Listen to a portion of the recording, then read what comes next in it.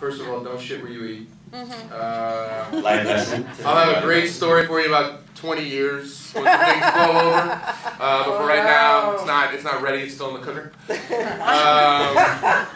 But the one I thought of was, I was in drama school, and I got this, we were doing this play called Lighty Breeze by John Boyer. And in the play, I played this character who was like, he was given raped by his stepmom and given syphilis, and he broke his tooth out, and then he was playing Frankenstein on stage. I mean, it's this crazy play by an amazing playwright, but it's the weirdest play and the weirdest character ever. So I'm like, okay, so I go home and get my gumbo pot, and my jambalaya pot, and I'm gonna mix the character, and I'm like, all right, Frankenstein, he's like an animated corpse, so I probably have a bald head, so I shave my head bald.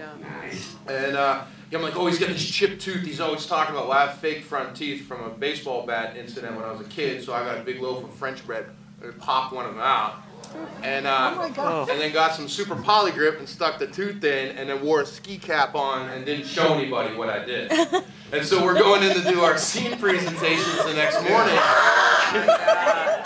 And I've got the hat on, pulled low, and the tooth glued in. And I have this big monologue. And this girl came out, and she's on stage, and then she has this monologue, and then I come out and review myself. So I'm back behind the risers and back in the theater. I pull the hat off, pull the tooth out, you know, and then she does her thing, and I come out, and she looks up and sees me for the first time, and it's not me, obviously. That's not fair. The look on her face was pure terror and evil, and I come over, and we had this choreographed move where I have to put my hands around her throat, and I put them around, and her hands are on the inside, so I'm not even touching her neck. She's holding my hand, and I'm doing this and going, or whatever, and she starts yelling, Joe, stop, Joe, you're hurting me, Joe, stop. And I'm like, what? And everybody jumps out of their chairs and starts grabbing me off of her, and I'm like, I didn't do anything, and I wasn't choking her. You know, stayed in character the whole way.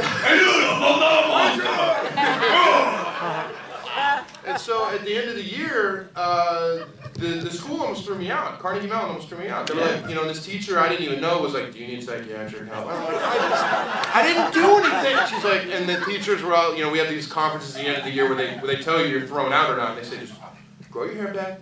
Put your teeth back in. This close being gone, mister. You can't scare people like that. I was like, man, what the hell just that, So the summer rolls around, we come back to school, I'm invited back, so we go to start the sophomore year, and I'm walking down the hall, and there's no one in the hall, and who comes walking down the aisle? This girl. And I see her, and we walk, and I stop, and I stare at her, and she looks down at the ground and goes, I forgot my line.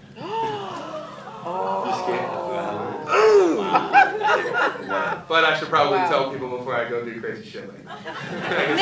Maybe that would be nice. So, that's crazy, yeah. Any questions? Let's bring it out to the audience. Any questions out there? Come talk to us. So you're talking about collaborating with directors on TV. What about writers? It seems like it's a writer's medium, especially when you're talking about multiple seasons and developing characters. Yeah. It's hard. I mean, in The Wire, we weren't even allowed to collab. Really? David Simon, they were in the corner.